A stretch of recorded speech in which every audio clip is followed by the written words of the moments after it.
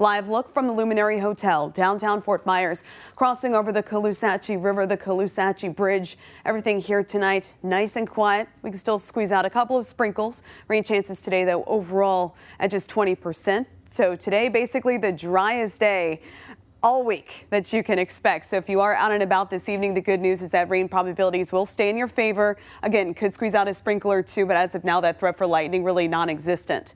Heading into tonight, tomorrow morning, it's going to be a cloudy start for sure. First half of the day featuring those mostly cloudy skies, and heading into the afternoon, scattered downpours will be developing, and with that flow primarily out of the south and west, best chance for that wet weather will generally stay to the east of I-75.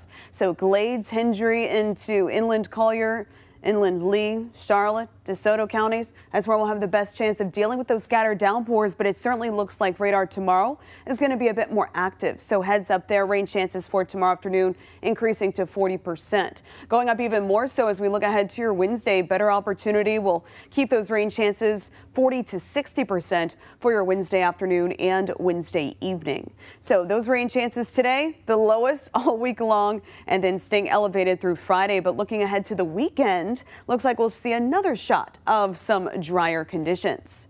Breaking down tomorrow, cloudy skies, upper 70s for that morning commute. Then heading into the afternoon, do stay weather aware as those scattered showers and storms develop, mainly affecting our inland community spots along and east of I-75, but all of us need to be prepared.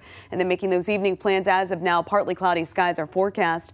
And some good news too, with that cloud cover hanging on, your heat index values should generally remain in the upper 90s, close to the triple digits, but out of heat advisory criteria.